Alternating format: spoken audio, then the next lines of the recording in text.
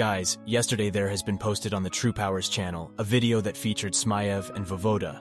And in the video, VOEVODA is there seeing what Smaev could do on the table, and seeing his strong points and his weak points, and, just like most big guys, VOEVODA says that Smaev only uses a couple of muscle groups to pull, while he could be using a bunch of them, like, VOEVODA tries to teach Smaev how to use his back pressure to pull. But then Smaev says his left is not very good, so they switch to the right hand, and as soon as they gripped up, I really got impressed with Smaev's position. And we could even see that VOEVODA got a bit impressed when he got pinned by him.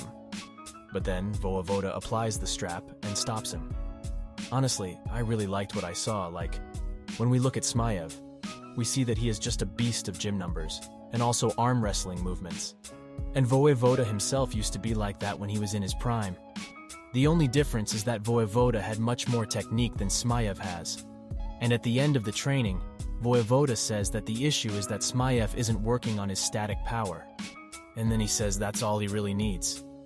The start, the strength on the fingers, the holding, like, if he focused on those, he would be on the right track. Do you guys think Smaev will come to arm wrestling later on?